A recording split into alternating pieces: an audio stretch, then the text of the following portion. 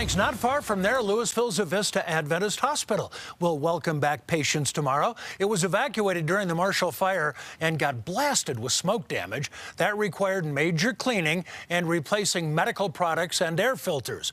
The hospital says the cleaning crews have been working 24/7 and the air vents have been thoroughly tested for safety. The generosity continues for people impacted by the fire. A collective of quilters across the state has been making quilts since the fire, and more than 600 are now ready to go to the Red Cross. The quilters tell us they wanted to use their hobby to help people in need. We hope they receive a lot of comfort.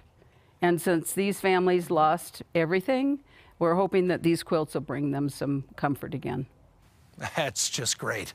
This group has been making and donating quilts to children in crisis in Colorado for nearly 20 years.